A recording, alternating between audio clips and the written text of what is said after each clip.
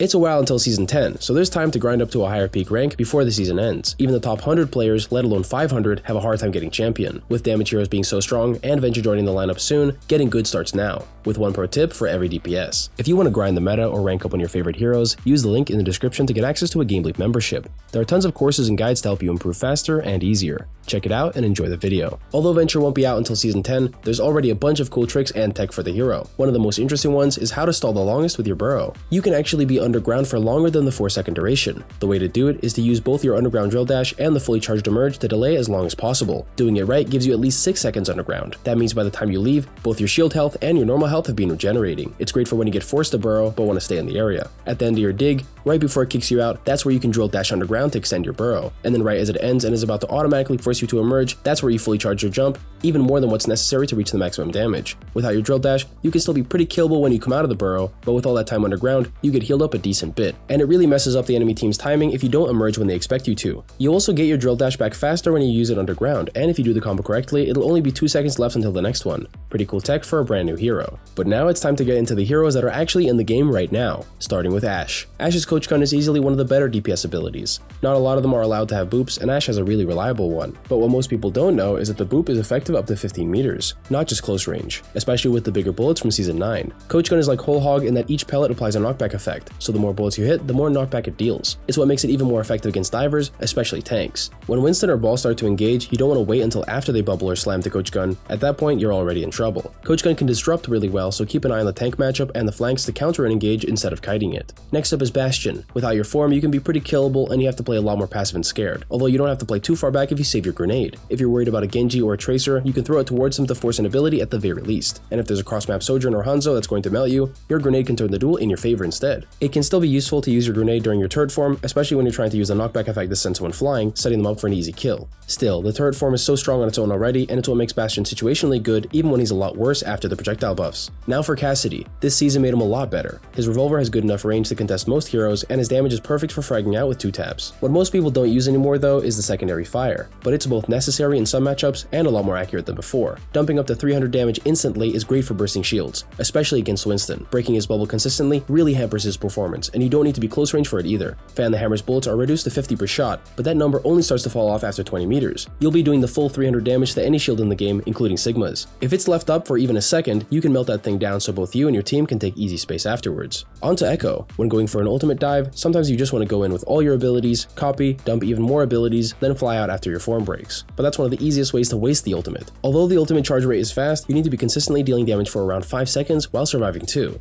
Otherwise you risk dying before even getting an ultimate. Not the lowest possible value scenario, but if you die afterwards, then it definitely is. She's undeniably one of the top burst damage dealers in the game, but you can't rush to that point without poking out a few heroes and abilities first. Moving on to Genji. He's everyone's favorite flanker diver guy, but his tank damage is massively underrated. He's gotten a lot better overall, but it can still be tough to approach the fight with all the spam coming your way. Just like with other aggressive heroes, you'll need to clear out some enemies before going for the big engage, and the easiest heroes to pressure have gotta be tanks. Even though they can soak the damage, you can definitely force them very far back with a good setup. Genji's close range burst is massive, so as long as you don't use your dash to approach the enemy, it's an easy escape. Even against Winston. He can zap through your deflect, but if you can hit the first shots on him, it's really easy to break his armor and survive, setting you and your team up for easy space taking afterwards without much effort at all. On to Hanzo. His arrows are still massive, but so is his hitbox. Playing sniper angles is one of the best ways to abuse his range. He can often be outclassed in the mid-range, even above 20 meters, but at even longer ranges, he's like a whole archery squad in one hero. Getting picks is a lot harder without the one-shot headshot, but you've still got storm arrows to play with. Sniping them cross-map gives you a great chance for a pick and keeps up the steady damage.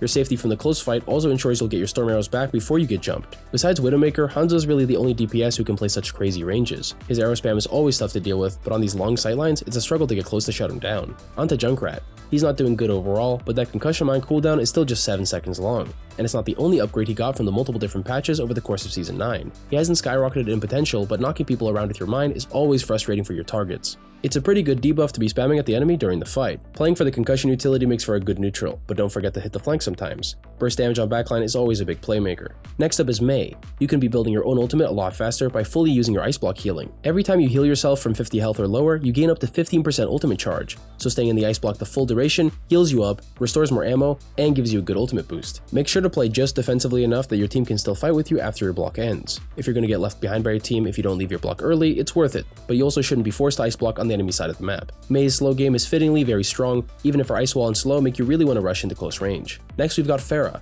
Her kit still feels really great to play, even if she's not strong enough to make a dent in the meta. And although she's had her vertical and horizontal mobility balanced out, she can still reach some great heights, which is really good for starting the fight. It's nothing new, but it's the obvious best choice for every player right now. Pharah's self-damage got reduced, so rocket jumping before you jump jet upwards only costs you 20 health. And it's not like you'll be 40 meters away from your supports at that point. It's a quick heal up, and it allows you to get some massive height to start the fight with. Don't forget that using jump jets at full fuel give you 50% more fuel to fly with. It gives you just enough to maneuver to a good altitude to engage from, while still keeping some fuel for the escape. Moving on to Reaper. His full commit style can be easy to counter in ranked, but thanks to the latest buffs, he's got a lot of reasons to play more like an aggressive diver. His ultimate's improved and charges faster, meaning you'll want to be farming damage. And one of the best ways to do it isn't by just spamming the tank. Try flanking non-stop, teleporting aggressively, wraithing out, then going again right after your form comes back online. Your abilities are only 8 and 10 seconds long, which is good enough to get at least 2 cycles in before the fight starts snowballing in one team's favor. You can make that happen if you hit enough shots while teleported in. It's tempting to want to play to set up a perfect sneaky kill, but going more often and then safely falling back to go again is much better. You get a chance for a pick, pressure on the backline, and you build your ultimate consistently by shooting squishies. On to Sojourn. Saving your power slide is pretty important. It makes you pretty much invincible to a first engage because it just moves you so fast. Just instantly dashing backwards while still being able to shoot forward is a massive deal. Sojourn is already a really strong hero, but you don't want to get sloppy and make mistakes. If you're caught without power slide against DPS who have abilities, you can be easily killed. And make sure that any position you have to use power slide to take is clear. You don't want to get there and find a tracer waiting to clip you and follow you for the cleanup. For Soldier 76, here's a classic tip for your Helix rocket. Although it's a good finisher, it's better used earlier in the duel, right as they start to react to your primary fire spray. When starting an aim duel, the first few shots are up to you to go hit. After that, the 80-80 strafing kicks in and makes it just a bit harder to hit those finishing bullets. Right then is when you want to hit your rocket at their feet, bursting them and knocking them upwards for a quick and easy cleanup. Aiming at the ground isn't just good for hitting splash damage. On to Sombra. Her ultimate doesn't charge super fast, but it's fast enough that you'll want to spend some more time frontlining. Playing Sombra and only hitting the backline can leave you pretty absent from the game. You have to get a mix of being a damage source in the front line and executing on the backline. Sombra's pretty well tuned for a specialist hero, so you don't always have to be invisible waiting and watching for your next move. While everyone else is poking, you don't really want to be waiting for the right situation to dive. You can easily force an advantage by hacking into Virus or by just spamming the enemy frontline. Forcing Sombra out behind her own team is harder than when she's behind yours. On to the final 4, starting with Symmetra. In some matchups, she can still be as tanky as she used to be. Her shield health self-healing goes beyond just a natural regen after 3 seconds. Every time you're dealing damage to shields or shield health, you regen 10, 20, or 30 shield health per second depending on your beam charge level. It's not a monumental amount, but it takes no effort to do. You just automatically heal more when fighting shields or heroes with shield HP. It mostly affects your matchup into Sigma and Zarya, but Zenyatta also has a rough time. Sim can just tank an extra shot in the 1v1, and she's already a hero that can visit the enemy backline often. She's not as strong overall, but she still obliterates shields no problem. Moving on to Torbjorn. He's also got a bit of obliteration in his kit, and it's directed against mostly tanks too. Overload isn't just saved for surviving a dive or spamming chokes harder.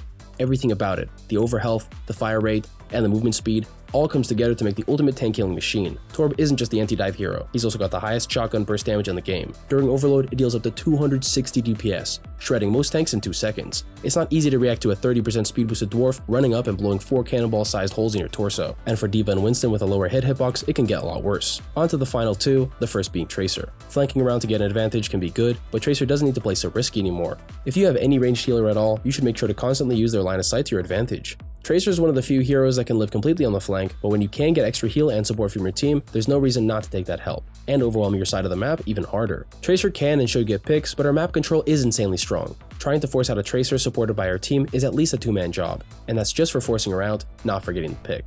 On to the last on the list, Widowmaker. She's easily killed at only 200 health, and it's easy to get snowballed and camped when you die just a single time. Especially on maps like Dorado where attackers start with a high ground disadvantage. When you start getting stuck, switch your playstyle slightly. Instead of swinging aggressively for picks, you can play to defend your team's sightlines. No matter what side you're on, map control is always switching up as players rotate. As Widow's sitting in the back though, you can control a massive amount of the map without risking your life. Anyone who peeks you can automatically be tagged for at least 120 damage, and headshots are also a lot easier in Season 9. That's it for one pro tip for every DPS. Thanks for watching, and I'll see you guys next time.